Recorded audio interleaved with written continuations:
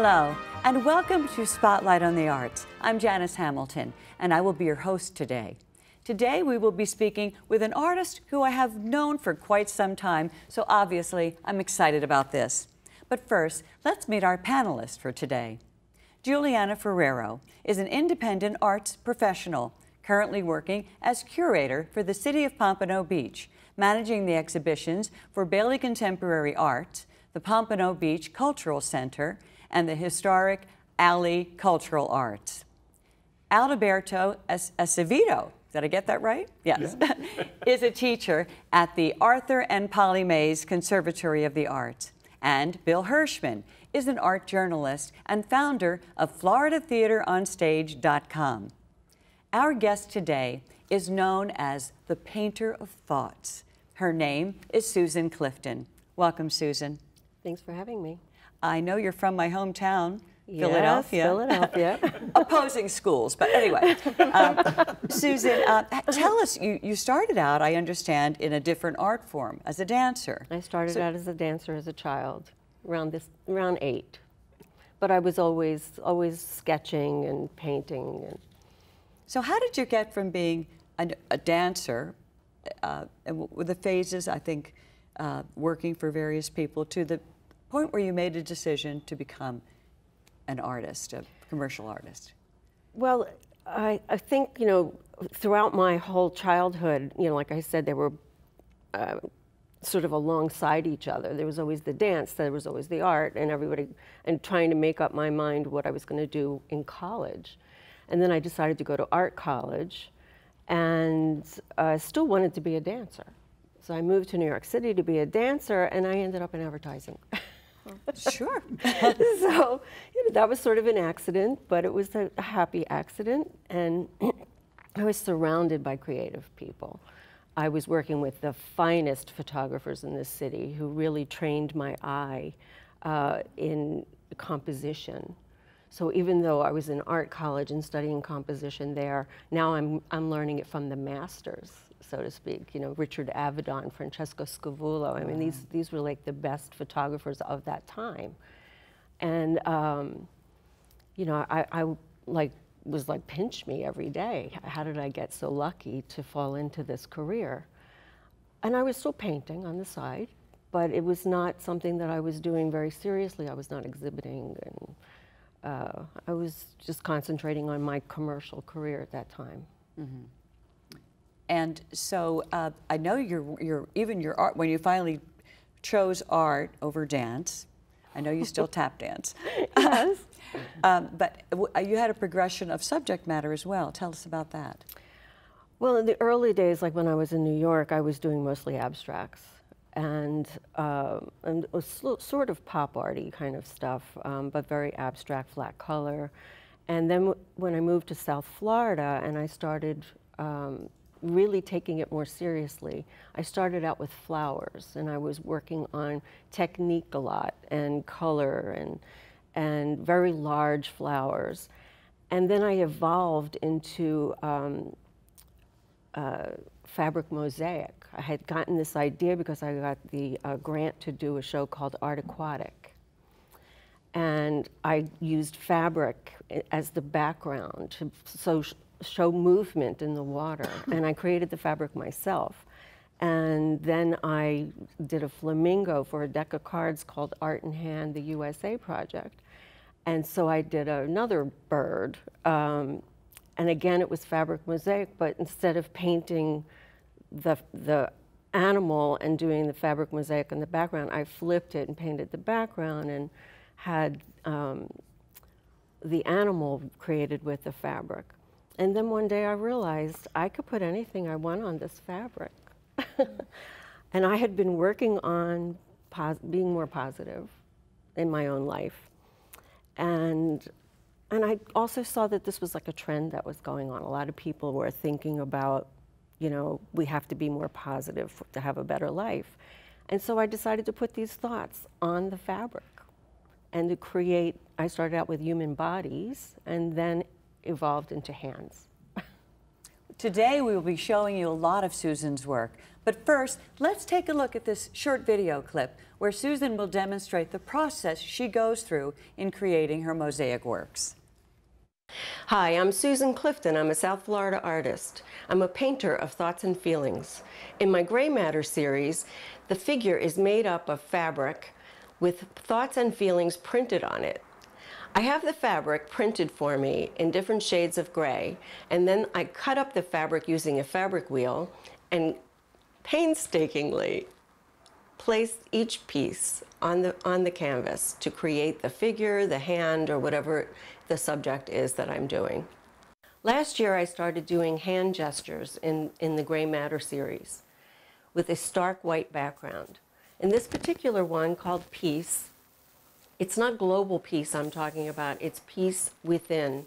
It's the contentment within, it's the living in the moment, and I'm hoping that what I'm trying to say, I guess, is if we all could find this peace within ourselves, then the world will be a more peaceful place. I've been wanting to see that, by the way, that process. So when you approach a project, do you have that word in mind? Are you commissioned to do these pieces for specific projects?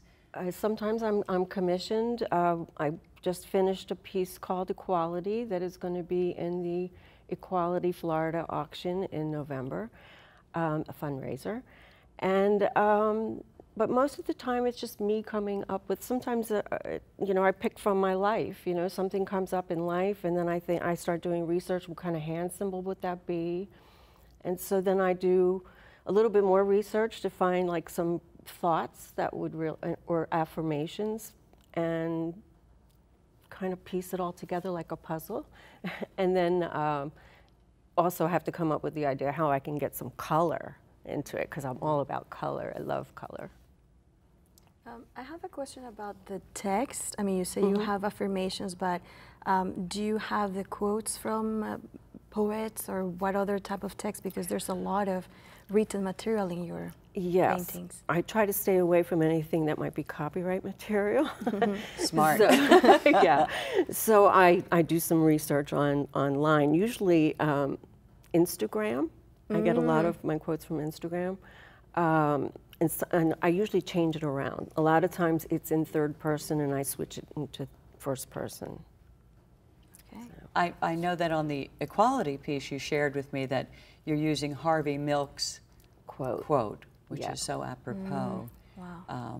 And you're working on a present project right now?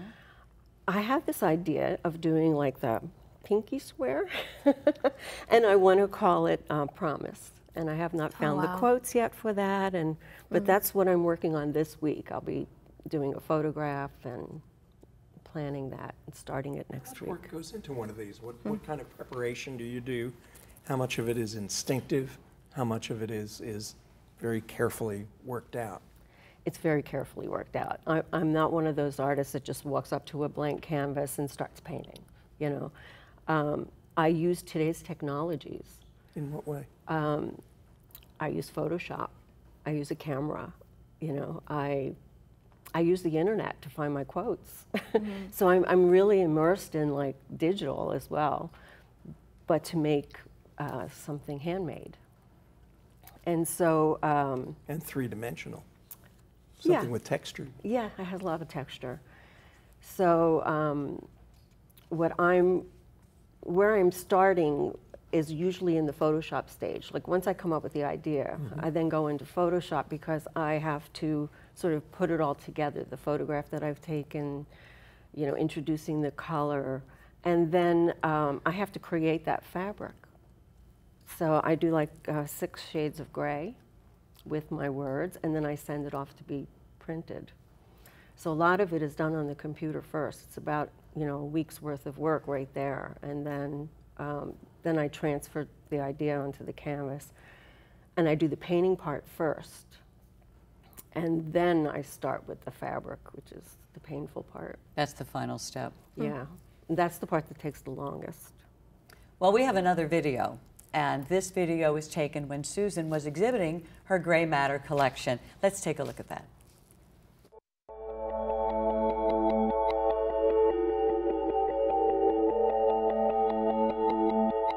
This is my show called Gray Matter. It was born out of the idea of our thoughts create our reality. Each painting has the thoughts of the subject printed on fabric, and then the fabric is cut up and applied to the canvas, and that creates the figure. When I start a painting, I always start with the actual acrylic part first, you know, painting all of those areas, leaving the body blank. And then I start, you know, sketching out like the shadow areas, the highlight areas, and then the real tricky part, the challenging part is, you know, really defining the muscles and putting, you know, those highlights and those shadows in, you know, the right places so that the body really comes to life. This work touches on subjects like joyfulness, inspiration, and worthiness. And I hope that with this work that I can inspire people to stay more positive and to improve their lives. I can see some of the dance inspiration in some of your pieces, and your anatomy is incredible. Thank you. I like to work with photographs of dancers because of the muscle tone in their bodies. And I was very fortunate to find a photographer online who I then spoke with, and he gave me permission to use many of his images. Of course, by the time I finished with them, he hardly recognizes them, but I had something to work with without having to photograph dancers myself. And so there are a lot of dancers in my, my work. I find it so fascinating that, that you've taken inspiration from so many different parts of your life. Because to me, I look at your work, and it's somewhat theatrical.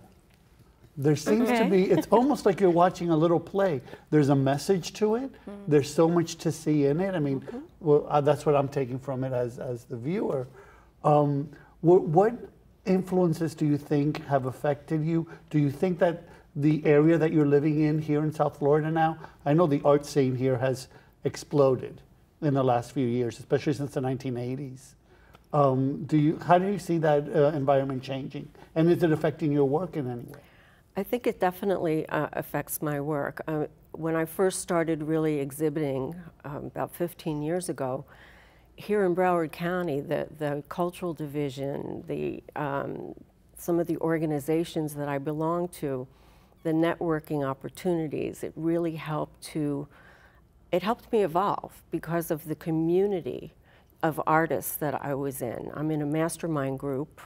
It's called South Florida Artists Association Mastermind Group, and those artists inspire me, and my work evolved because of those conversations.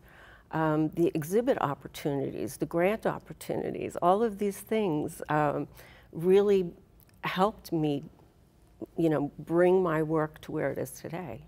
And in turn, your work is influencing, I'm sure, a bunch of young artists that are coming up. What would you say to those young artists who are now emerging or who are starting out? Well, first of all, they really need to participate in as many exhibitions as possible. You know, there are lots of organizations that they can join, but they should also try to join like a mastermind group like I'm in, because we share not just ideas, but art marketing ideas and ways to get our work out there. The internet is great, but if you don't know how to use it properly, then you're lost, you know? So it's not just being alone in your studio working. You have to be part of the community. I think it's very important. Related to community, and you mentioned studios, so I know you through Bailey Contemporary Arts, and you reach a year into your Artist in Residence program. So I'm curious to know how that experience of having a studio in a community center has influenced your creative process. This past year has just been amazing because of it. Thank you. I was one of those artists that was just in my home studio, living in this vacuum, except when during exhibitions or my mastermind group. But now I'm in a studio where I'm the public is able to come in and talk to me while I'm working, which has made such a difference to me. They bring me ideas, you know. Wow, that's great. So, and I also had a wonderful solo show this past summer. Thank you. And that brought me a lot of press and just a lot of recognition locally. I was very pleased. So where are you going from here? Are you going to expand the hands? Are you going to work in continue your mosaic work? Oh, for sure, the mosaic work is it.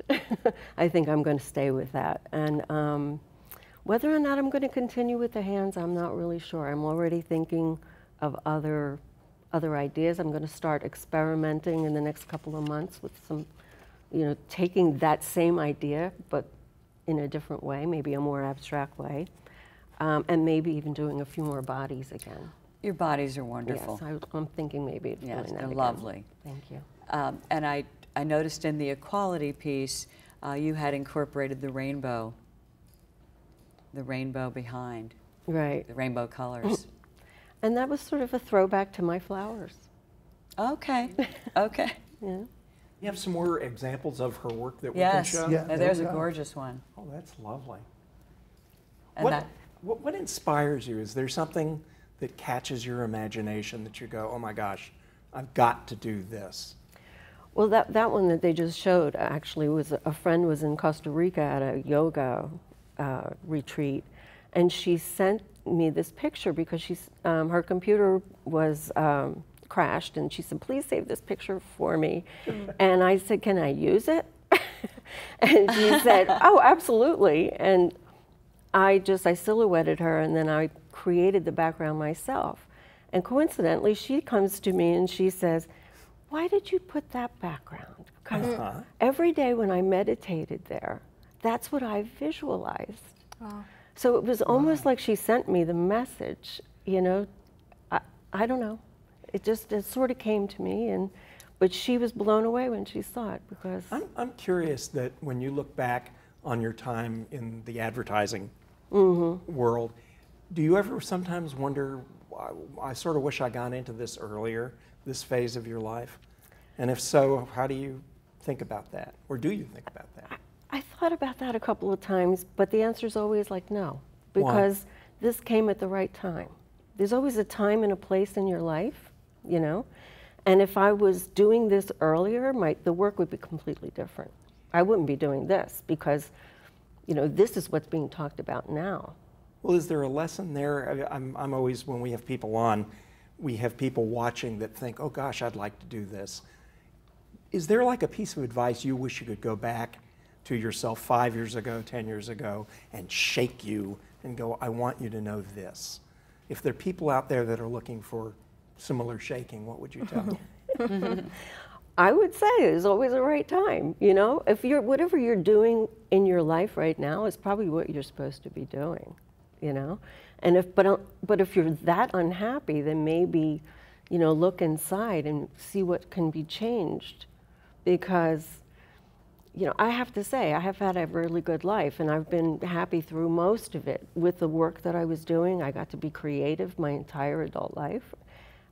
Maybe it wasn't always this kind of creativity, but it was still amazing work. So I can't look back and say I should have done this sooner. I would have had more time to be, you know, successful. But maybe I wouldn't have been. Maybe I never would have done this work, which I think is so important. So I've met many artists who are such purists; they only want to paint. And I commend you because you've done illustrative work, you've also done website design, which of course, you know, bread and butter jobs that artists. But they're also fun and they're also creative. So, you know, I think an artist needs to still, when they're in the commercial world, they still have to have some kind of art that is their own, you know? Because in the commercial world, you're doing this for somebody else. Right. And they're telling you how to be creative, you know? And that artist really needs to have something that they can call their own. Right. And so that's why I continued to paint. Do you find that the political climate these days is giving you more ammunition? Yeah. I'm trying to stay away from the politics. Okay. The closest one I have to it is the one called Truth. But people wanted me to get involved in the Me Too, you know. I just see that all of that as something negative. I'm trying to be positive here, you know. So I'm just going to continue doing things that are more personal and stay away from the political. And everyone can relate to those. You find.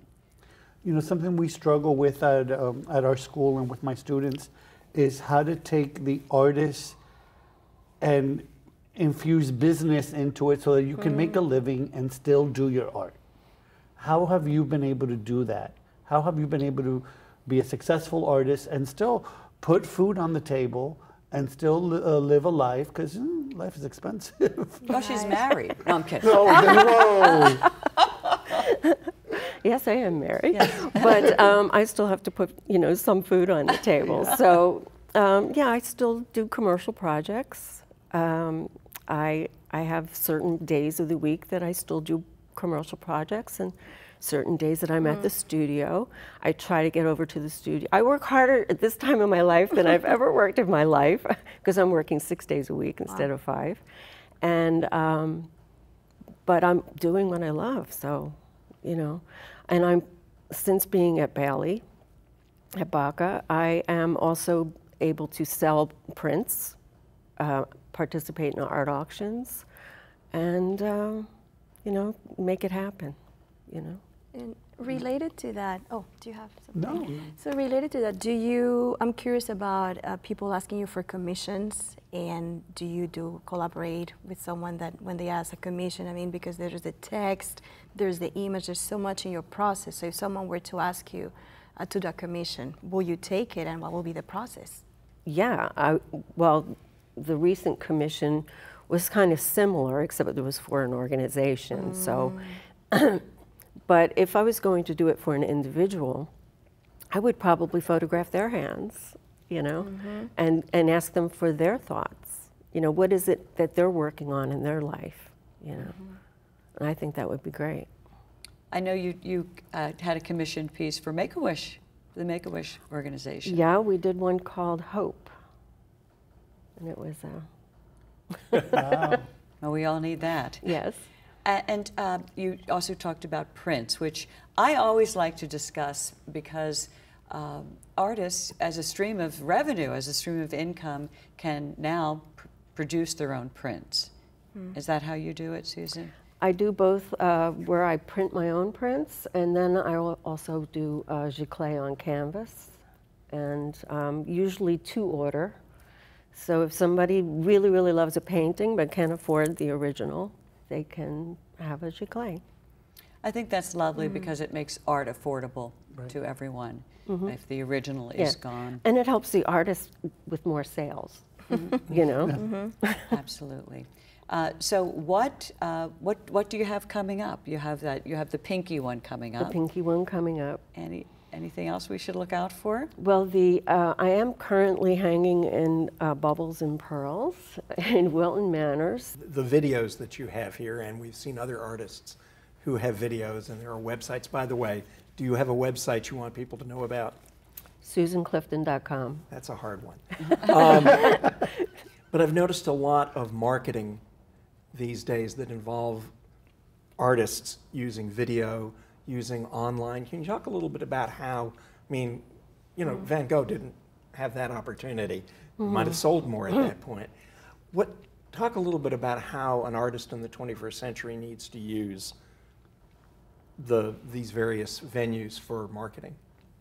Well, the web has to start with the website, and being a web designer, that was the easy part for me.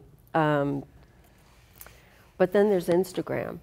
You know, the Instagram, Pinterest, those are the two that are like super visual that really can help a young artist who's just starting out, you know, drive more traffic to their website, and just get recognition outside of your community, especially Instagram, because you can use hashtags that will reach people in Europe I mean, you could reach galleries all across the country with your Instagram account. Yeah, it's one thing to speak to the people who know you, and one of the problems with Facebook is it's wonderful, but it's always the people you know, and how to get your images out to other people. Yeah, I always say Facebook is 6 degrees of separation. Yeah. It's like, it's either the people you know or the other people who know those people, you Right. know, but people don't just like find you. Right. And in Instagram, they just find you. So you're hanging at the Baca Center right now. Are there any events monthly where people can come and preview your work? There is an event on the first Friday of every month that the city of Pompano Beach does called Old Town Untapped. And the studios at Baca are open. I'm always there. And there's always an exhibition on the first floor, 2 exhibitions on the first floor. And the event outside of the building is also quite interesting with live music. And it's been, Pompano's done a lot to bring more culture to the city. And, you know, I'm grateful because I have a studio there. Lovely, lovely. Well, Susan, thank you so much for sharing your work and your life with us. Your work is truly an inspiration, and I also want to thank our panelists for being here today and sharing their expertise. Spotlight on the Arts is a community program, so please feel free to contact us and let us know what you think.